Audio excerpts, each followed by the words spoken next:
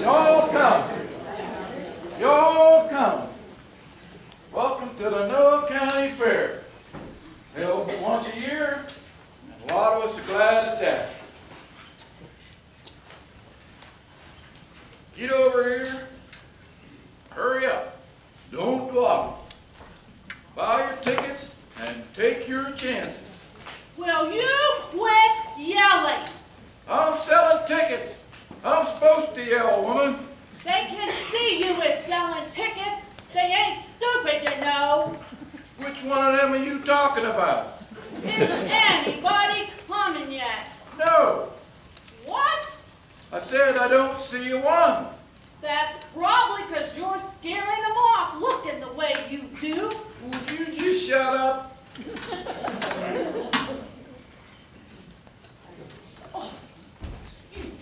First you're charging everybody to park, and then you're charging everybody to get into this fair. Hey, I'm the mayor. I can do whatever I deem necessary. And this year we're going to make a profit. If I have to hair up everybody in Caddo Creek. And being election year and all, that'll look pretty good for my platform. Would you quit picking on me, woman? You look for any excuse to wear that horrible coat. My mother made this coat. Your mother is practically blind. She is not. Well, then how come she's always running into our furniture? Well, how come you're always putting furniture in front of her? She goes and makes that horrible coat out of old couch material, and whenever you sit on her couch, you totally disappear, except for your head. And that's the part I have the most problems with. You never did like my mother. Hi, Miss Morris. Mayor? Well, she never liked me. Lula, Fiona, how much is it to get into this thing? I done paid your whiny kid $3 to park my car. $3 to get in, Lulu. What? it's a sin, ain't it? Sure is. Would you go somewhere, preferably away? Are you entered in the jelly competition again this year, Lula? Of course, just like always. And I hope that grand prize is enough to cover what I have to shell out to get into this thing. It's for a good cause. You say that every year. What's it for? His campaign. It is not. $3, Lulu. Why did you let him wear that coat again? Like I could stop him. I swear, the next time he falls asleep, I am going to burn that thing. I am going to bury the ashes and build a gazebo on top of it. $3. What if I only stayed for the judging? It's still $3. They might do the judging early, and I only have to stay 1 hour. I'll make sure then that they do it last. You wouldn't do that, would you? No, but he can sure wear that coat whenever he wants to embarrass me. Would you go find your daughter and leave me alone? Did he have to pay $3 to get in? No. Did he have to pay $3 to park his car? No. Hey, I'm running this thing. I get in for free. It's a perk. Whatever. I had to pay though. Thank you, Lulu. You're welcome. Lulu, Yeah? this here's a $100 bill. Well, I know I saved all year for the fair. Well, I can't change no $100 bill. Then you ain't getting $3 from me. Hurry, hurry, hurry, folks. Right this way to the big fair. There's lots of games to play, lots of exhibits to see, and lots of fun for the whole family. And when you get hungry, try our hot dogs in the food area. They're only $3 a piece. Is that Jim?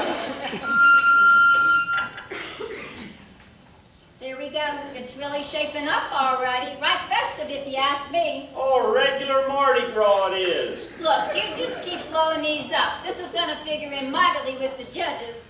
So you think this will put you over big with them, do you? No, not in points, but it'll be in the back of their mind when they choose my jelly for the grand prize. That's what you call psychology. Well, don't you think it'll work? Oh, who asked you anyway? You did. I heard you sitting right here. Oh, holy Hannah, what in the world? What? It's Lordy. It smells like cigar smoke and motor oil.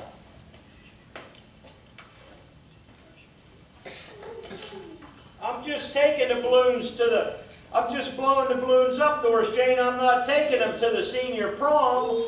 Oh, I hope this will put a damper on all that. Well, I blew a lot of them up in the carport and brought them here already done. Oh, I see you're busy in here. Hello, Doris Jane. Hello, Lula. Hi, Hap. Howdy, Lou. My name is not Lou, it's Lula. Well, I'll have to try and remember that. Do you have your jelly ready for the competition? Yes, ma'am, I do, and thank you for inquiring.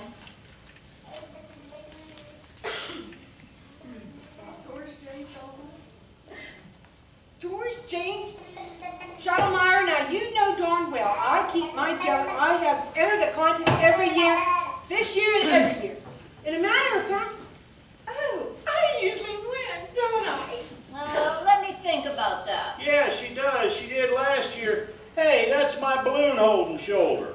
Goodness me, have any of you seen Tommy Rogers? Howdy, Ty. Mr. Schottlemeyer? Hi, Ty. Mrs. Schottlemeyer? Good day, Mr. Darcy. A very pleasant day to you, Mrs. Morris. Oh, me. You appear fair-winded, sir. I'm at my wit's end.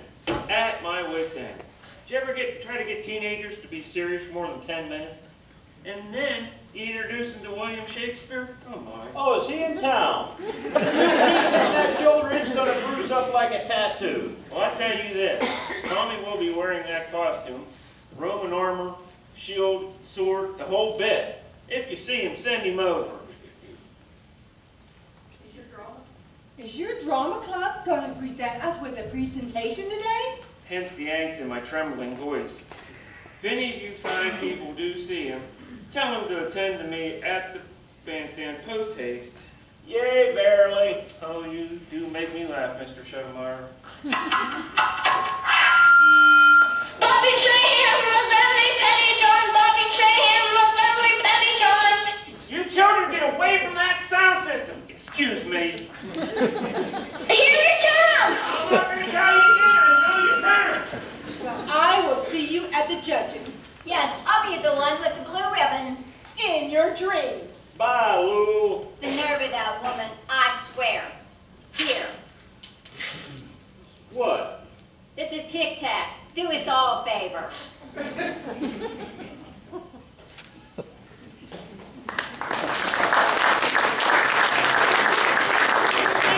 and gentlemen, don't forget to stop by the games area, and especially the baseball toss. 3 tosses for $1. Knock down all the bottles and win a prize. 3 tosses for $1. Ah, there you go, sir, and good luck to you. Nice try. You have 2 more shots. Hey, that was my car.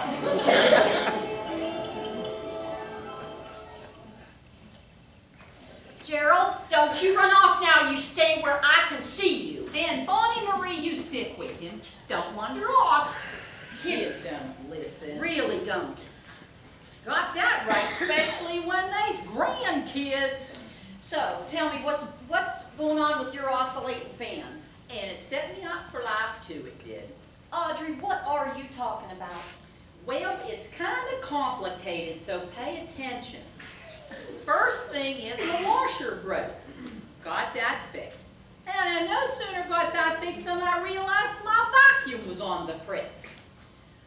So it would appear. So how's that set me up? So how's that set you up for life?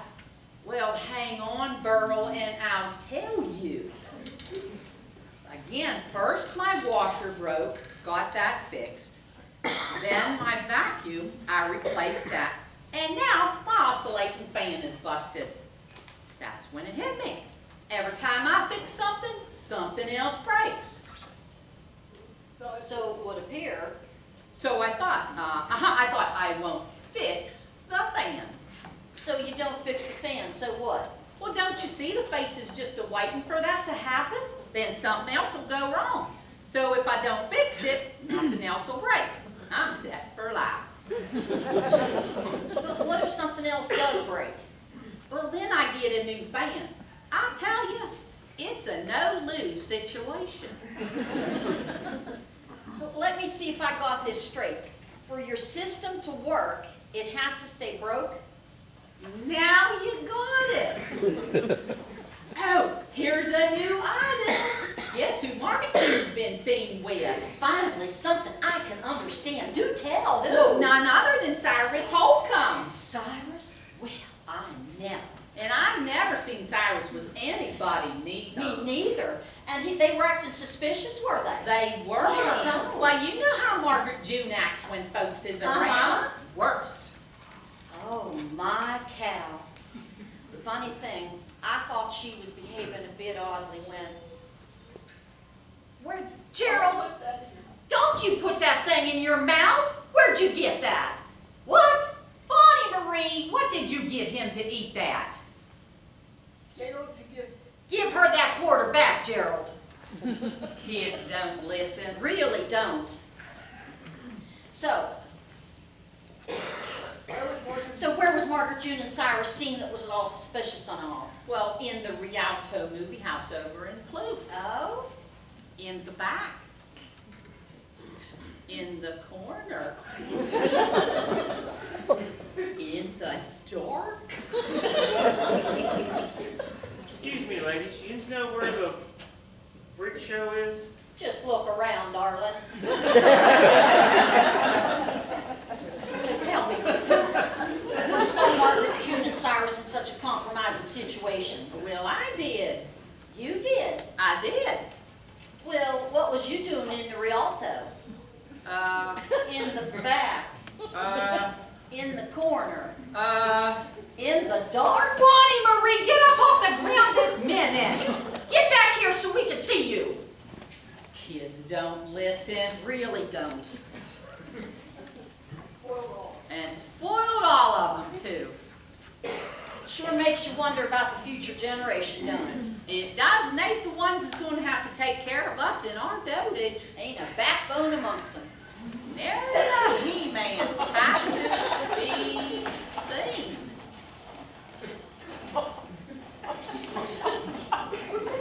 That were the Rogers boy, weren't it? Yeah. I worry about him. Me too. Now, where'd them kids go? Bonnie Marie, Gerald, get back here this minute.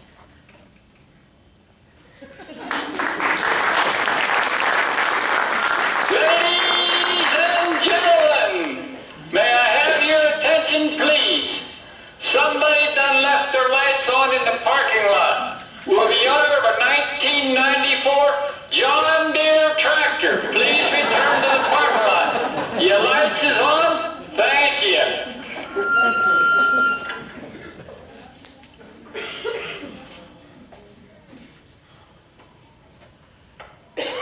Friends, Romans, countrymen, lend me your ears. I come to bury Caesar, but not to praise him. Yeah, that's right, praise him. The evil that men do lives after them, but the good is often, oh yeah, the good is often entered with their bones. interred with their bones. What? Oh, I'm sorry. I'm so sorry about. Oh, thank you, Glowworm. Gloria. My name is really Gloria. Right. Thanks anyway. It's okay, Tommy. Can I have my knife back? Oh, sorry. Oh, dang, have this thing. Oh, You sound real good, Tommy. you was listening? Yes, well, I was just passing by and I heard you and you was doing a wonderful job. I don't know how you learn all that stuff. Why, thank you. You know, I'm trying. I just wish it was in English. Anyway, the word is interred. Huh? It means to be buried or entombed. The good is often buried with their bones, like that. Miss Burleson says I have a way with words, so I try to look up a new one every day. Wow.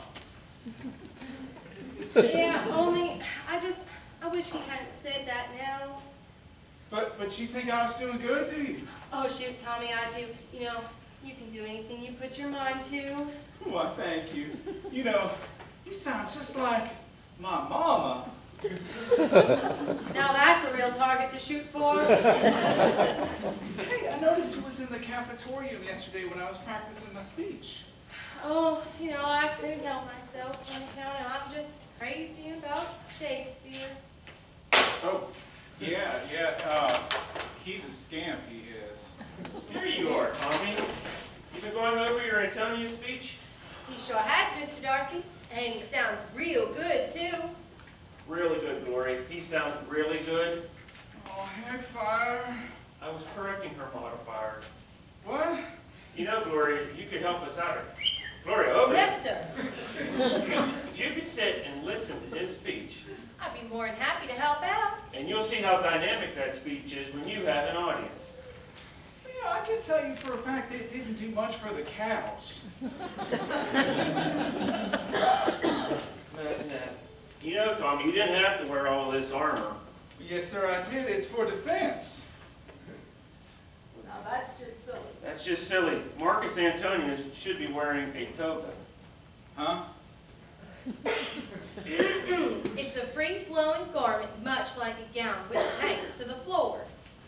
Oh! Now I think I'll keep with this stuff. Thanks, though. Whatever. Now, if you will ascend to your podium and render forth your eloquent oration to your waiting proletariat. You want me to do my piece to her? Get up there. Yes, sir.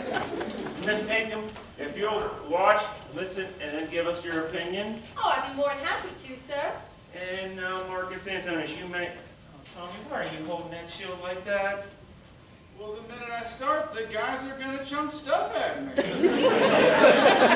the guys and the boys will not chunk, throw anything at you. Well, what's going to stop them? Nothing. Well, then I need this thing. Fine. If you'll have a seat, you may begin. Yes.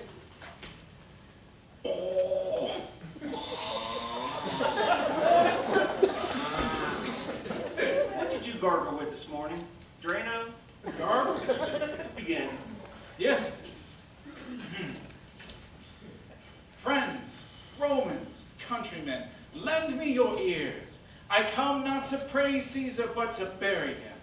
The evil that men do lives after them, but the good is often interred with their bones. You remembered! Oh, I did. So let it be with Caesar. The noble Brutus has told you that Caesar was ambitious. And if it were so, it were a grievous fault, and grievously hath Caesar answered it. We should have done Romeo and Juliet.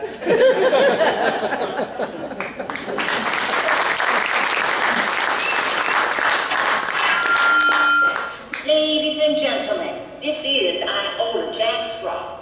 Many of you know me as the lunch lady up at the high school cafeteria. Well, now I have put down my big spoon for a moment to remind you that I am running for mayor of Flat Rock. Are you tired of getting leftovers and cold cuts from the present mayor? Is everything watered down time that gets to you? Would you like something fresh for a change? For years I have served your children. Now won't you let me serve you? This election, vote Jack Straw. She has the recipe for progress. Thank you.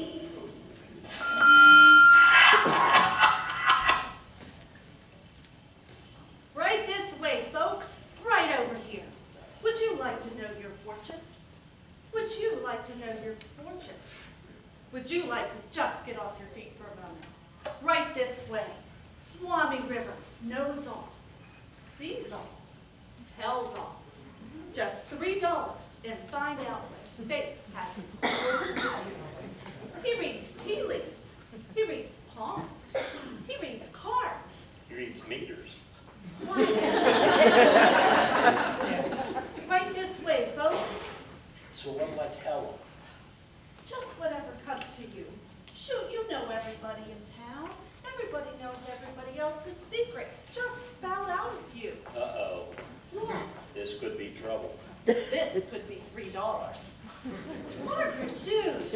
What is it, Fiona? Here's your chance, show, to find out your past, your present, your future. Right this way. Oh, I don't put much store in all that. Well, now, what are you afraid of? Nothing. That'll be $3. I'm afraid of that. Well, it's for a good cause. It is for a good cause, ain't it? Well, I was hoping for a trip to Europe. Of course it's for a good cause. We're trying to get the school bus repainted. Well, I guess. They're supposed to be yellow, you know, instead of that camo stuff. That thing just sits there waiting on the kids, and they can't find it. Okay. Who is the Swami anyway? Never you mind. Now, you just come have a seat. Swami, we have a fish on. Okay, Swami. Wait. First, the Swami must get into his trance. His trance? Oh me, oh my! E-I-E-I-O!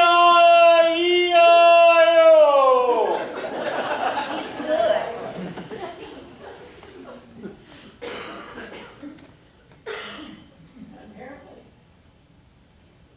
And apparently he knows a lot of old songs. Now that the Swami is in his trance, I shall leave you two to converse and convene with the infinite. I'm going to go get a corn dog. Please to make your wishes known, the great Swami River, he knows all, he sees all, and he tells all. So what is it? I get 3 questions, like wishes, like that? I am a soothsayer, not a genie. So I ask you questions. That is correct. About me? Yes, please. About my future? I don't care. Well,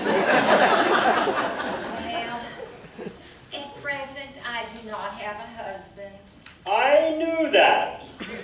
I know all, I see all, I tell all. I have never been married, I knew that. but I would like to be. I knew that. I do have however, I do have quite a dowry socked away in stocks and bonds. I didn't know that. There is this one fella I've been seeing, keeping company with. Oh, it's all over town. What? What is your question? And hurry, this beard is itching something fierce. But you know this gentleman. I thought you knew all and saw all. He is an upstanding citizen and has his own mind. And you're going to keep this under your hat, right? Maybe you should see the preacher. I just don't want everybody finding out what I'm about to tell you here. That will be another $3. The great Swami River, he knows all, he sees all, he tells all. Unless... Okay. Thank you, and the school children will be more than happy. You owe me change. What? That is a 10. I don't have change. Come back for 2 more visits. Just answer me this. Will Cyrus Olcott, that's his name, will he propose to me?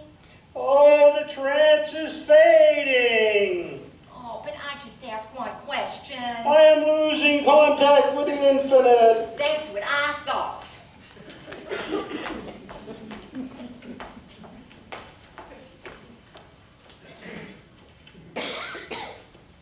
She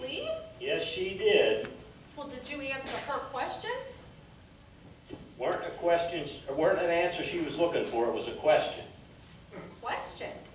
She wanted you to ask her a question? Gee, Cyrus, what question was that? Oh.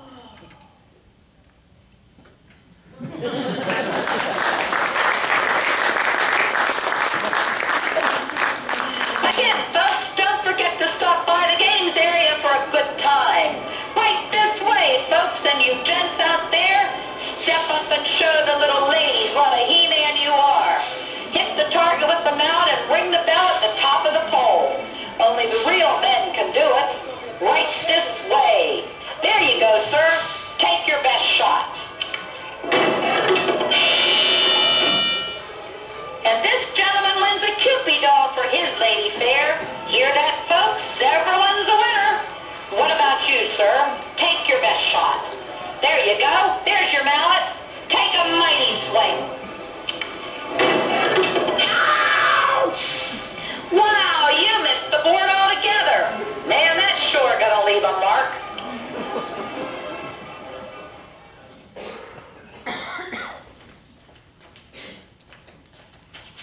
Look, Virgil, bench. Let's get a picture taken of you and Vera.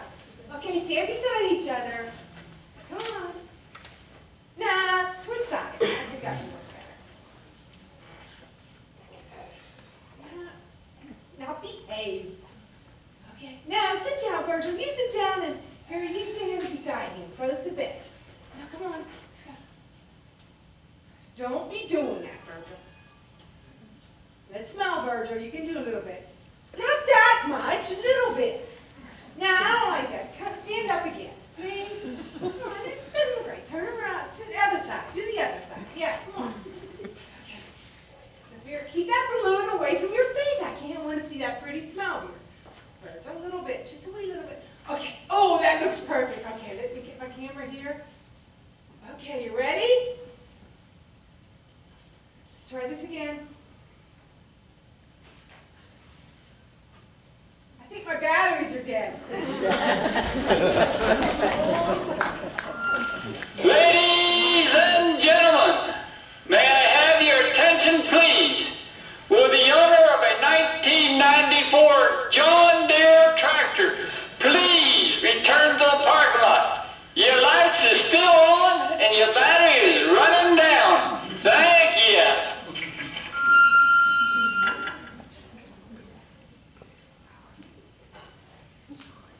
Just once I'd like to whoop that Lula Morris. I just wish they'd get to the jelly judging. Just once I want to whoop her.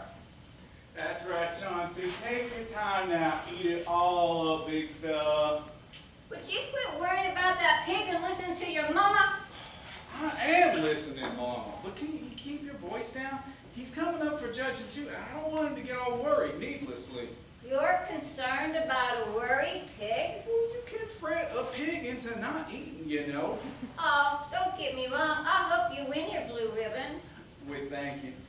But that Lula Morris just gets my goat, and I know I'm a better jelly maker than she is. What did you mean by that? By what? By that snicker. Well, that wasn't the snicker, Mama. That was the snort. Okay,